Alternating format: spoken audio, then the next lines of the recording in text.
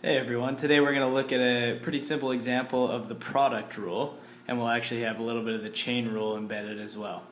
So here we have a simple question, just asking for, we're given a function y equals 3x to the power of 7 times sine of 4x, and it asks us to find dy by dx. dy by dx is really just the derivative of the function y in terms of x. So we're looking at this function here and we're trying to differentiate y in terms of x. So we start by writing dy by dx equals, and then we look at the function and we notice that there's one trigonometric function, sine of 4x, times one non-trig function.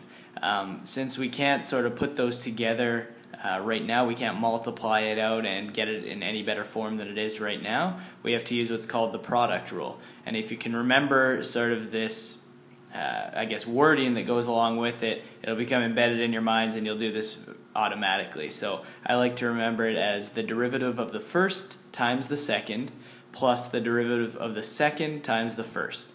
So if we think about these two terms, I'm going to call 3x to the power of 7 the first and sine of 4x the second. Those are kind of our two terms when we're thinking about the product rule. So again, that wording is the derivative of the first.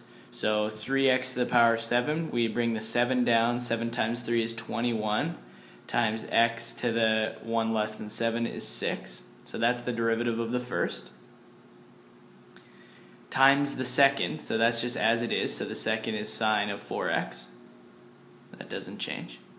Plus the derivative of the second, which the derivative of any sine function is cos of that same function. So we have cos of 4x. Now here's where the chain rule comes in. 4x is also a function of x, so we need to multiply by the derivative of whatever that function is. So the derivative of 4x is 4.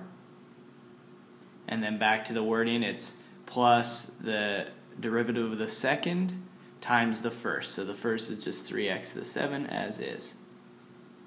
Now so that is our derivative right there. That's dy by dx. Now most tests, when they ask you to find dy by dx, you don't have to simplify any further than this, so we would just leave this and this is our final answer. The key part is remembering the product rule is the differential of the first times the second plus the derivative of the second times the first. And the key here was that when we differentiate sine of 4x, it's cos of 4x times the derivative of what's inside, which is 4.